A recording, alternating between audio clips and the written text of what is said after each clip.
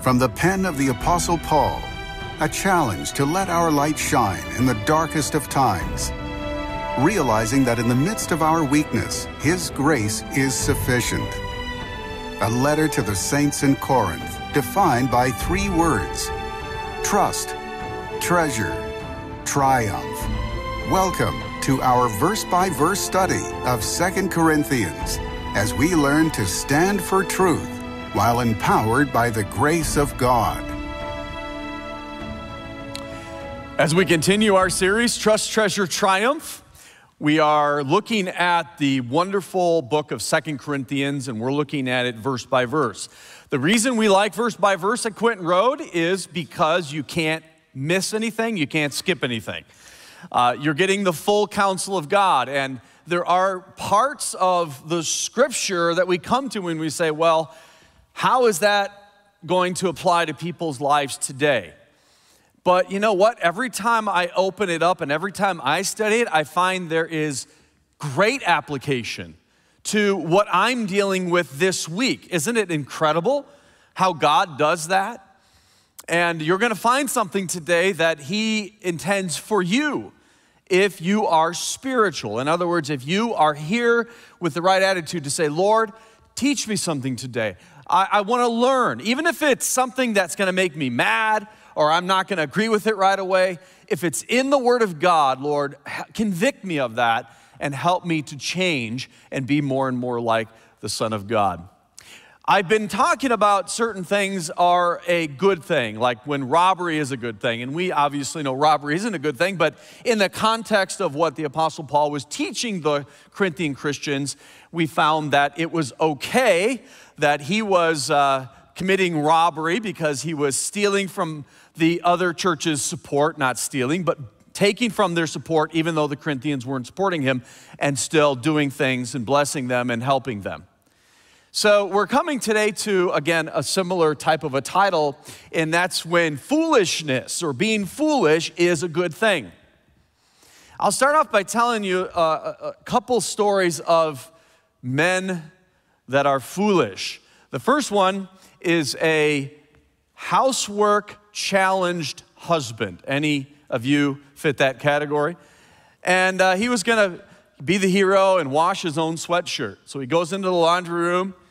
Like within seconds, he yells out to his wife, honey, what settings do I put the washer? There's a zillion settings. What setting do I use? So she yells back in, what does your shirt say? He said, University of Oklahoma. I mean, that guy needs some help, right? That guy needs some help because he went to University of Oklahoma. You know. And then a different guy, but very much fits the same category. A wife was sitting there at breakfast one day, and he's reading the paper.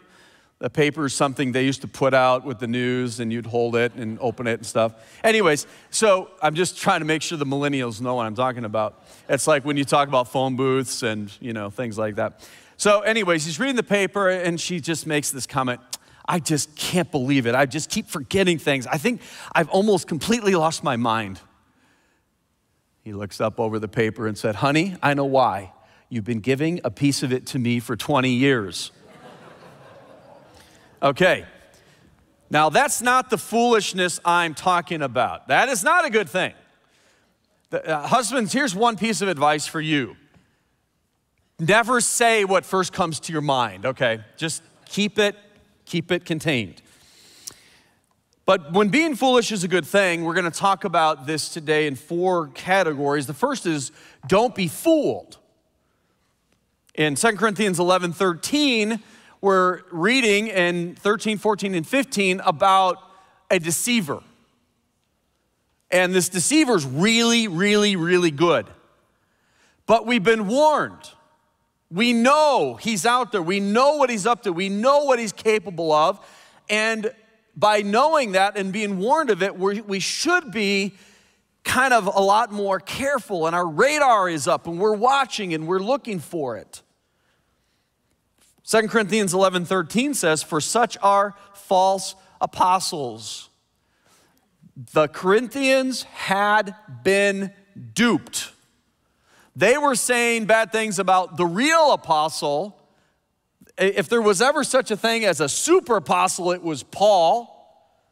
And they were saying he was in it for the money, he's ignorant, he doesn't know what he's talking about. If he was of God, he wouldn't have gone through all those persecutions. These were false apostles, deceitful workers, transforming themselves into the apostles of Christ. You say, wait a second, you mean everyone that claims the name of God and of Christ isn't of Christ? Don't be shocked about that. If you ever turn on Christian TV, I'm gonna say 80% of what you see is not of God. Maybe more, okay? If go into a Christian bookstore, I'm gonna say the same thing. 80% of what's on the Christian bookshelves aren't of God. And that might really shock you, and that might say, no, if they say I'm of God, or if they say the name Christ, they must be good, they must be okay. No, what we're being warned of is they may be, but let's be very cautious about it. Let's examine them. Why? Because they can transform themselves. How could people do that? Why would people do that? Well, here's why, the verse 14, and no marvel, okay, don't be surprised, for Satan himself is transformed into an angel of light.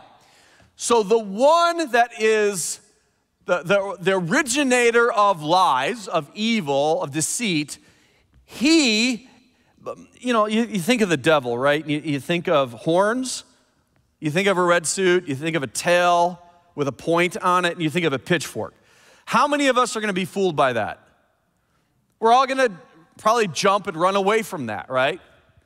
So that's not what he does. He makes himself look like an angel of light. In other words, he does this himself.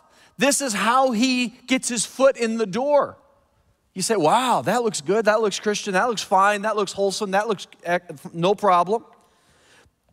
Because he's deceiving. He's making himself look godly, but he's not, of course. Therefore, verse 15, it is no great thing if his ministers, these are those false apostles, those deceitful workers, also be transformed as the ministers of righteousness, whose end, by the way, this is the end result of those people and of Satan himself, whose end shall be according to their works. There will be hell to pay for these. But deceit is their game. And how is it that the devil can be such a great deceiver? I think what we have to do is understand the origination of the devil. Some people think here's God, here's the devil, it's this big battle between good and evil. This is not how it is, because if this is how it is, God and the devil, they're on equal planes. But God is here, always existed, wasn't created. Here is the devil, was created. You say, well, why would God have created the devil? Well, let's find out about the origination of the devil in Ezekiel 28. Look at verse 12. Now, Ezekiel 28, 27 and 28 is a curse upon Tyre and upon the prince of Tyre. Okay, it was this wicked city that God judged. But then we read about the king of Tyre in verse 12, and it's different than the prince of Tyre. The prince of Tyre was the ruler of the actual city. The king of Tyre, I believe, was the one influencing or the one behind the wickedness of the prince of Tyre, which is none other than Satan himself. Do you know that's part of what the devil does? He is involved in the rising up of kings and empires. He can do that, and behind the scenes, there's a lot of satanic activity in that arena. We know that in Daniel. We saw that in Daniel, that happens.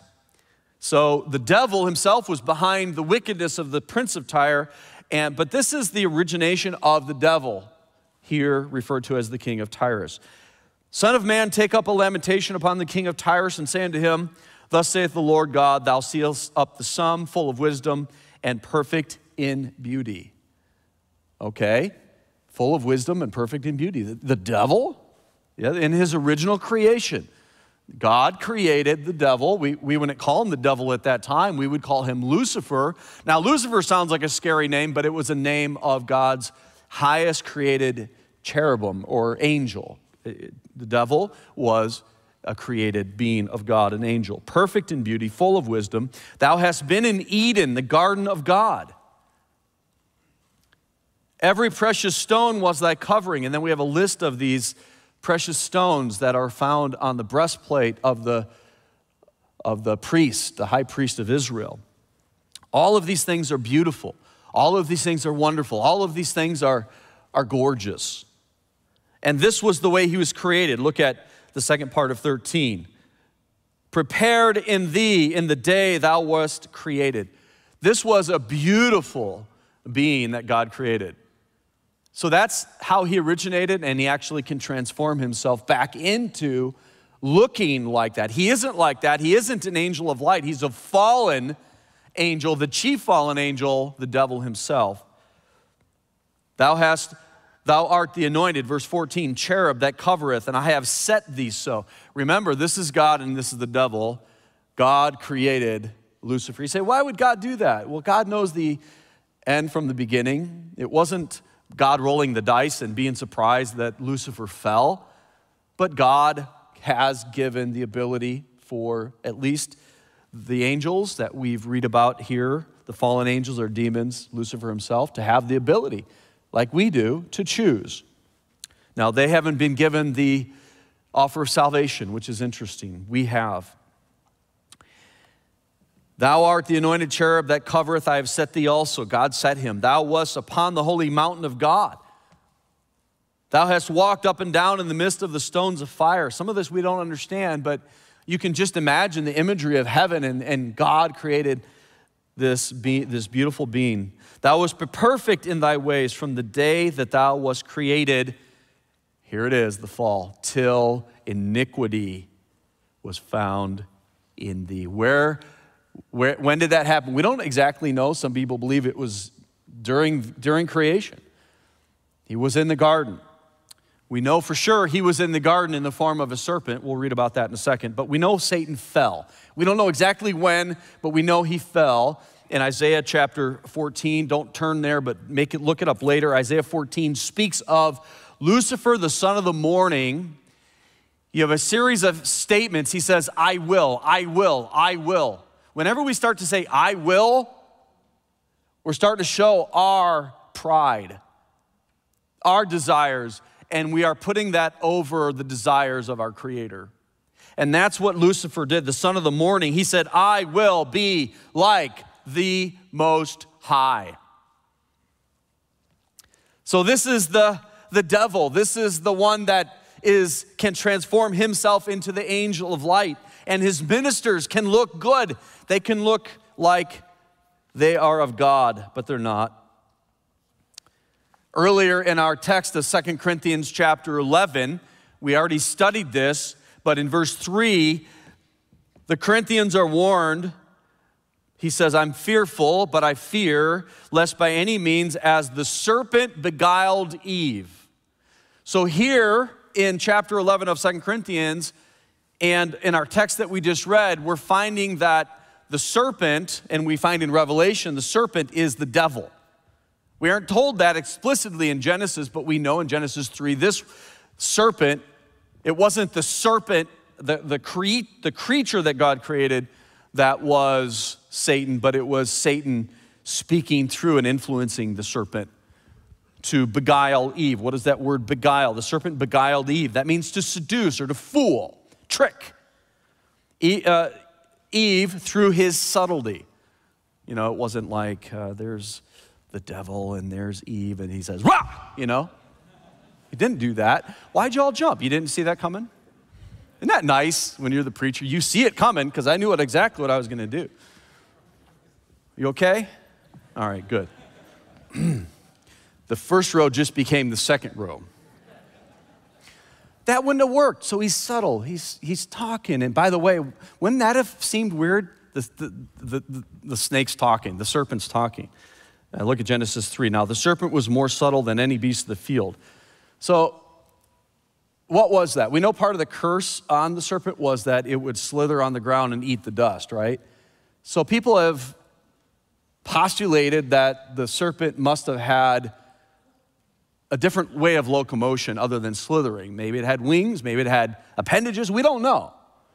But a lot of things changed, like roses got thorns, right? So there were physical changes at the fall, at the curse.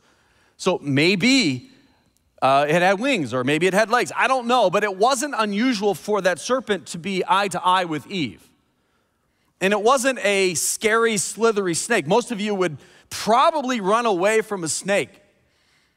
If I told you that I had let a copperhead loose in this auditorium before you came in today, and I don't know where it is, but I know it's in here somewhere, most of you would be very worried about that. Now you're kind of worried about it, and you're not certain. You know I'm capable of a lot of things, and maybe I did.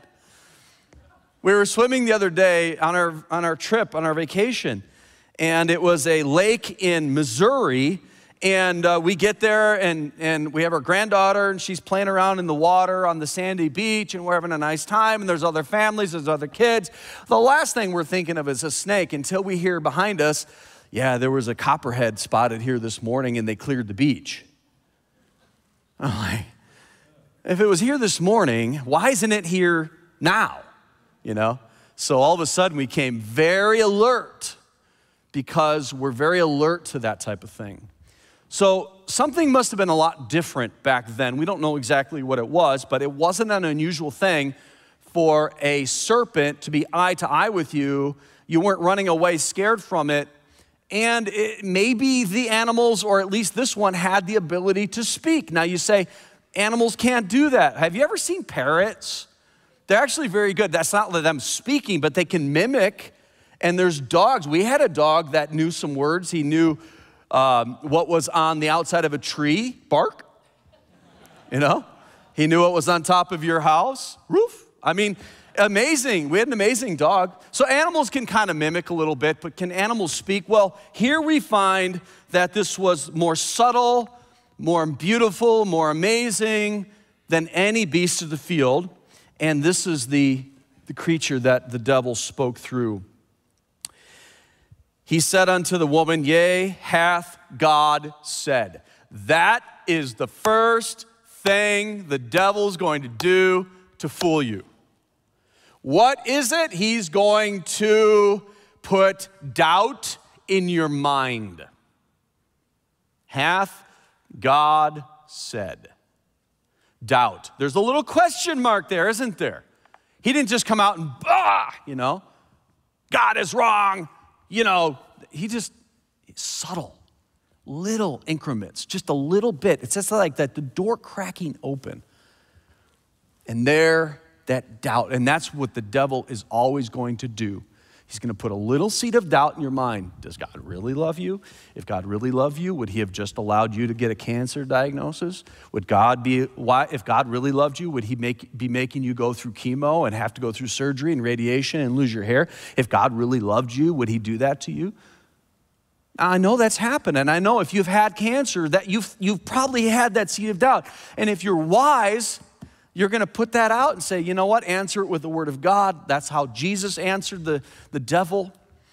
He answered it with the truth of the word of God. So the first thing is doubt, and Eve opened the door right there. The next thing, he said, you won't surely die. So the first thing was doubt. The second thing was deny. He denied God's word. God said, yes, if you eat of this tree, you will surely die. But he first opened doubt. Did God really say that? You won't die. Then the third is deify. Okay? Doubt, deny, deify. You will be like God. All right? So that is his trick. That's his trick in Genesis 3. That's his trick today. Don't be fooled. You've been all warned. Everyone in this room, everyone watching, you've been warned. If a bad angel can assume the appearance of a good angel, then why can't a bad man assume the appearance of a good man? That's what we're talking about today. Don't be fooled. Satan is crafty. He imitates. He says his offer is better. You've seen that, right? This place that we stayed was also a timeshare. I don't do timeshares. I've had enough people. If you see a commercial, how to get out of your timeshare, I pretty much know that's probably not for me. We once sat through that. If you go through this, you'll get this gift card, you get this free, and you do all this. All we want is an hour. Okay, so we sat down and we did it. We're like, we're not gonna buy it. We're not gonna buy it. We just want to get this free stuff. So we sat there, and then the pressure. Oh my goodness. Have you ever been through one of those? Raise your hand. You've been through one of those. I mean, man, by the end, we're like, where do we sign? You only want $10,000? We want to give you $15,000. You know, it's like, I don't know what they did, but they did a good job, you know. But then we were at this place the other day, and they said, you know what? You can get this and this and this free if you just come to this for an hour. I'm like, no. The guy's like, no, seriously, I mean, this is an amazing. I'm like, no. He's like, why? I said, because I've been to one before. He's like, oh, okay, never mind. And then while we're there, we see all these salespeople walking these people around. I just wanted to shout, don't do it.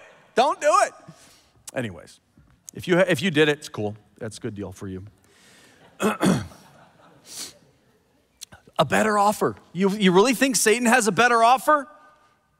You think he does? Or maybe you can just take that same money and go anywhere you want to. I mean, I don't know, whatever. Satan is crafty.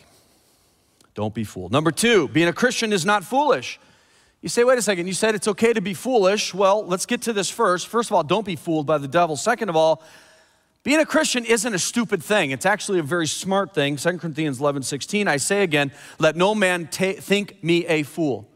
You say, wait a second, I thought he said earlier that it's okay if people think I'm a fool, but he's here saying don't think of me as a fool. If otherwise, yet as a fool, receive me, that I may boast myself a little. He says, okay, I'm not a fool, but if you think I am, I'm going to come in. It's okay, I'm okay with that, but I'm not a fool. Christians aren't fooled. Christianity is not foolish. Some may say you are. Some may call you a Bible thumper. Some may say you've lost it, or you drank the Kool-Aid, or you're religious now. No, I just believe Jesus, the Son of God, died for me on a cross. I believe the Bible is true. I'm going to live for him. It's not stupid. It's not foolish. It's the right thing. But people will obviously think of you as a fool.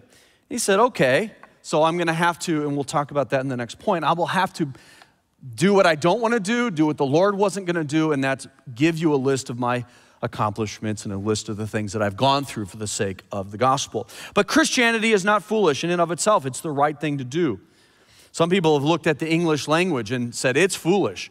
Some of our students that come from abroad, they come to study at Dayspring from all over the world, and they get here and they know some English because we don't let them in unless they know some English, but you don't know English until you've been in an English-speaking country and you're conversational. And we have so many weird words that we say that don't make any sense, right? And English is foolish, if you ever thought about it. How about the word eggplant? There's no egg in eggplant. I've never seen ham in hamburger. Have you ever seen ham in hamburger? How about pine or apple in pineapple? It doesn't have either one. What a crazy language. English muffins were not invented in England, nor French fries in France. What a weird language we have. You've heard of quicksand? That's the sand that takes you down slowly. Weird. Boxing rings are square. We need to rethink some of this. If a teacher taught, why doesn't the preacher prod? Vegetarians eat vegetables, why don't humanitarians eat humans? I don't know. All I know is people recite at plays and they play at recitals. We know we park on driveways and we drive on parkways. English is just a foolish language. But Paul is saying here, look, even though Christianity is right and it's far from foolish, it's okay being called a fool if more people can hear the gospel and be saved. Isn't that cool? Number 3, it is foolish to have to list your accomplishments. This isn't something you should have to do. But you know what? Paul was finding himself having to do this. There were two guys that had a very short list of accomplishments in their life. They were given the job to go measure a telephone pole. You think that'd be a pretty easy job? Go measure the height of a telephone pole. So they went out there. One guy started climbing up, couldn't get up there, slid back down. The other guy tried to climb up with the tape measure, slid back down. They were having the most trouble with measuring the height of this telephone pole until this really big, strong, muscular man comes along. Yeah, what are you guys doing? We're trying to measure the height of the telephone pole. He goes, oh, here, let me help you. He goes around and grabs it and picks it up, pulls it out of the ground, lays it down, measures it. He said it's 30 feet, puts it back in the ground and walks away. The guys were like, that guy is so stupid. We didn't want the width. We wanted the height of the telephone pole. So what's the list of Paul's accomplishments? 2 Corinthians 11:17. By the way, we're getting into that in the next message. We're not getting into the list right now. But that which I speak not after the Lord. In other words, we don't find the Lord talking the way I'm forced to talk or I'm about to have to talk, okay? But as it were foolishly in this confidence of boasting. Seeing that many glory after the flesh, I will glory also. He said, hey, you guys bought into this?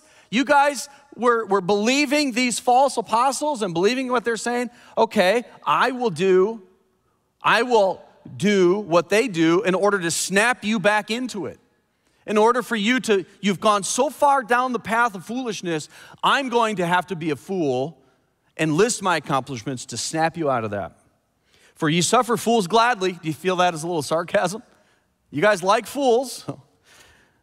Seeing ye yourselves are wise. It's interesting when you find a little sarcasm detected in Scripture, isn't it? But this is not the way the Lord's going to do it, but because of their foolishness, because they believed the lie of the false apostles, Paul's going to have to list those things that he has gone through in order to bring them the gospel. And it's a pretty amazing list. When we get into that next time, you're going to be astounded. You say, how could one person go through all of that? But you know what that is? It's a pretty impressive resume of how much he loves giving the gospel. So it's foolish to have to do this, but he's going to do it for the sake of the gospel. And number 4, you may still be labeled as a fool. After all of this, you still may be labeled as a fool. We talked about the label on the sweatshirt at the beginning, right? Have you ever seen labels that don't make any sense? Labels. I saw this on a hairdryer. Do not use while sleeping. So, I mean, these are true. On a bag of Fritos, you could be a winner, no purchase necessary, details inside. You've seen those? Frozen Dinner says this, serving suggestion, defrost. This was a dessert, a tiramisu. It said, do not turn upside down. And that was printed on the bottom of the box. There was on a jar of peanuts, warning, contains nuts. And then on a chainsaw, do not attempt to stop chain with your hands. Very dangerous. So you want to make sure you read those labels. But people might label you foolish, and if they do, you know what? That should be okay. Let's look at 2 Corinthians 11:20. For ye suffer, if a man bring you into bondage. This is what can happen to a Christian, and this is what was happening to the Corinthians, and this is what could happen to you by these people that are transforming themselves into the ministers of the gospel, though they're really not. They're in it for themselves. They will bring you into bondage. If a man devour you, they'll try to devour you. If a man take of you, or take you in, reel you in. If a man exalt himself, if a man smite you on the face. These are things that we would say aren't becoming to people, right? We would not want those things to happen to us. But these are things that happen to Paul. These are things that happen. People try to do this all the time. I speak as concerning reproach, as though we had been weak, howbeit, whereinsoever any is bold, I speak foolishly, I am bold also. The Corinthians thought that Paul's meekness was weakness. That's not what it was. We're not talking about weakness here, we're talking about meekness. And that was really his strength, and that's really our strength. But this list, this bondage, they taught the doctrine of legalism. You have to do these certain things for God to save you. You have to do these certain things. It's legalism. It's bondage. They're trying to put you into bondage. They try to devour you. They're taking advantage of the financial support that he should have been receiving, they were receiving. They're trying to devour you. They're taking of you, or to fool you, take you in. The imagery here in the original Greek was a snare for a bird or a hook for a fish. You ever gone fishing? You put a hook and you put a worm on the hook, and you want to make sure that none of the hook is exposed, and you throw that out there, and they bite the worm, but they're actually biting the hook, and they reel you in. Going back to timeshares. Or clickbait. You ever heard of clickbait? My wife and I were sitting in the living room the other day, and she goes, "Oh, honey, look, there's a news story. Joel Osteen's quitting the ministry." I said, "Don't click it, don't click it." He'll never quit the ministry. It's too lucrative. Oh, sorry, did I say that out loud? You've seen those? By the way, if you're ever about to click on something, it's kind of a, wow, that's amazing. I didn't think that would ever happen. Read for the word sponsored somewhere around there. Okay, sponsored stories aren't real news. Okay, it's clickbait. Don't do that. They exalt themselves. What is a minister of the gospel supposed to do? Exalt Christ. And if you have someone exalting themselves, they are not of God. And then smite you. These Judaizers never hesitated to verbally slap them in the face. And you know what? They did that to Christ in Luke 22:64. They blindfolded him, they struck him on the face, and they said, "Prophesy, who did it?" And that's sad. But if that's going to happen to Christ, these things can happen to us.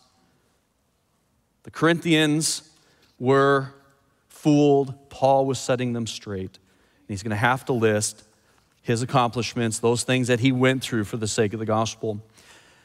Back in 1 Corinthians, in chapter 1, verse 21, we read this, For after that in the wisdom of God, the world by wisdom knew not God. It pleased God by the foolishness of preaching to save them that believe. Foolishness of preaching. It is said that D.L. Moody was once invited to preach at the sophisticated New York Fifth Avenue Presbyterian Church. Moody was anything but sophisticated. People that knew Moody would never use the word sophisticated. And actually, some of the people were embarrassed that they even invited him to this Fifth Avenue Presbyterian Church because these were intellectual parishioners, you know. They didn't want him, but some of them came anyways. He was going to preach on Daniel, but D.L. Moody wasn't able to pronounce Daniel. He would call it Daniel, okay?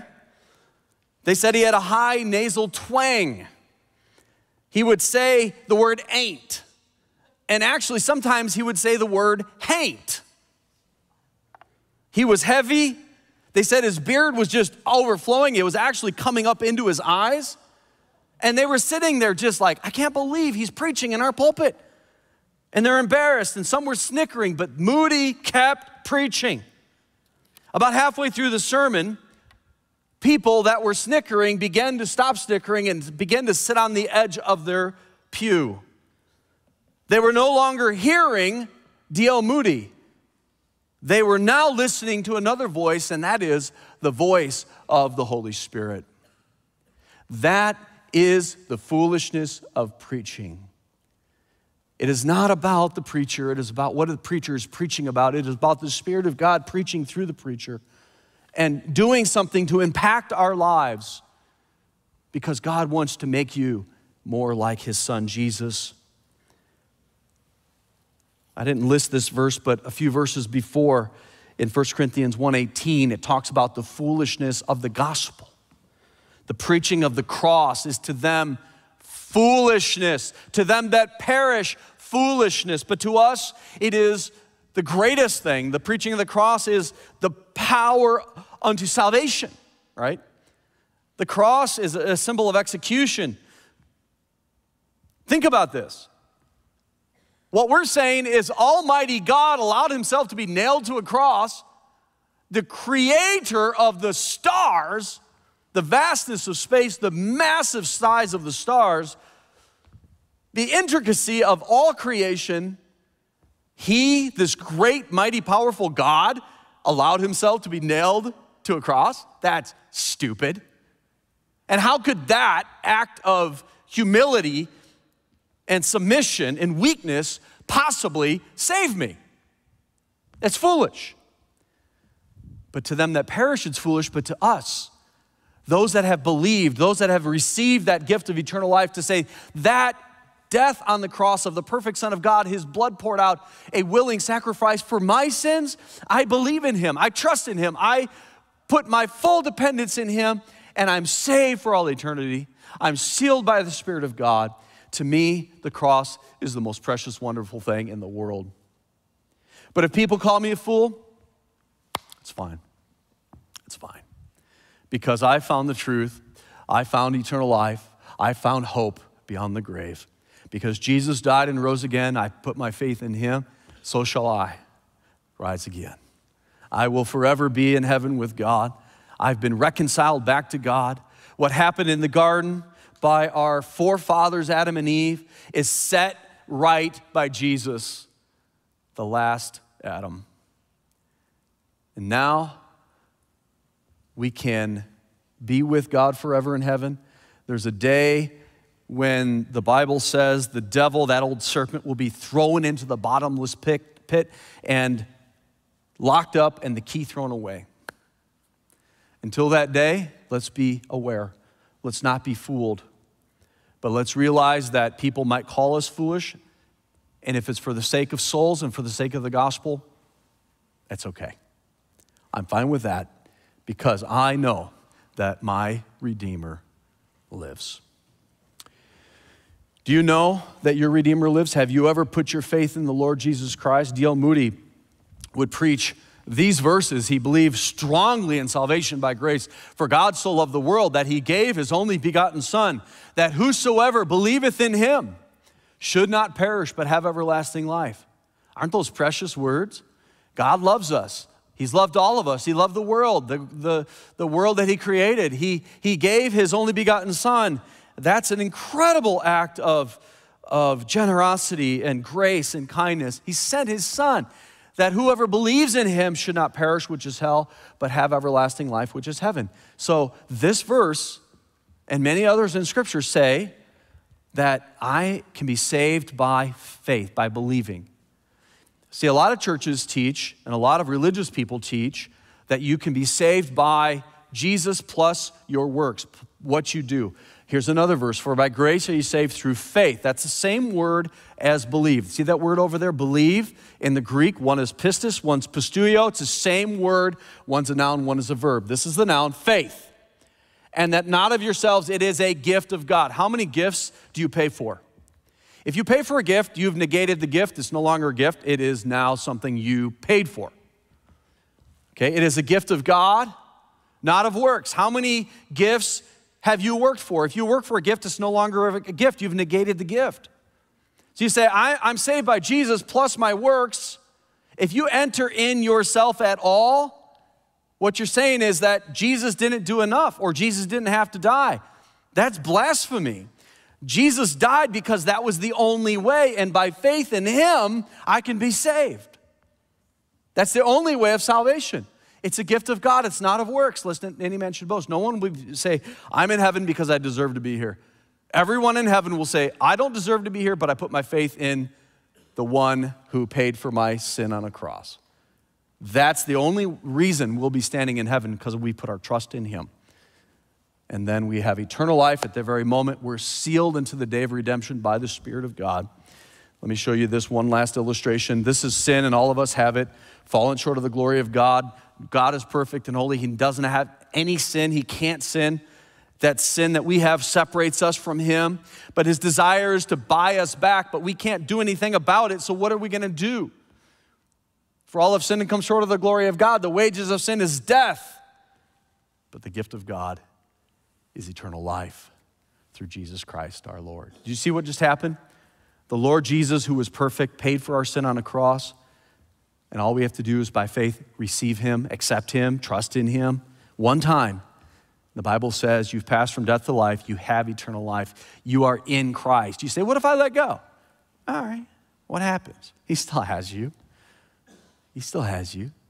There's gonna be times in your life and you're gonna have your faith wane a little bit, or you're gonna have doubts creep in. But you know what? If you put your faith in Christ, you have eternal life. You're born again. You cannot become unborn. That's the greatest truth I can share with you today, and it's not the truth that I'm giving you, it's the truth the Bible's giving you. And if you won't call me a fool because I said all that, I don't care. Because being foolish sometimes is a good thing. Would you please bow with your heads bowed and your eyes closed? I want to have a moment between you and God as we close today. This is just between you and God, and say, Lord, I know I'm a sinner. I know I can't do anything about that myself. I can't save myself, but right now, I put my faith in the Lord Jesus Christ. I don't look at the cross as foolishness anymore. I look at it as power unto salvation. And if you're doing that today, the Bible says you are saved. You are saved for all eternity. You've passed from death to life. You shall not perish but have eternal life. Can I pray for you if you've made that decision today? Your prayer is not what saves you. Raising your hand is not what saves you. Saving you is your simple faith in Jesus. So can I pray for you today if you've done that? Would you raise your hand? I won't embarrass you. Just hold it up for a second. I won't call you out. I just want to pray. Praise God for you and pray for you. Who today has received that free gift of eternal life? Is there anyone today? I see you. Any others today? Something you do one time in your life and you have eternal life. Anyone else? You've walked in here not sure of your eternal life, but you just heard the message of the gospel. Foolishness to some, but today you've realized that it is powerful. It is literally taking you from hell to heaven. Anyone else today making that decision? Can I pray for you? Would you raise your hand? I see another. Are there any others today? Lord, bless all today that are here. Bless those that have indicated they're putting their faith in you. Bless those that have made that decision but didn't raise their hand, because we know you know the heart. Father, you know the person that has received that gift by faith. We thank you for that wonderful message of salvation. We might be called a fool. We might be called eccentric. We might be called weirdos. But Lord, we are thankful to be on your side because we know you have the victory. We know the devil will be vanquished and his demons. Lord, help us to live in light of what you've done for us. Lord, help us to be foolish if that's what it takes for the sake of souls. In Jesus' precious and holy name we pray these things. Amen.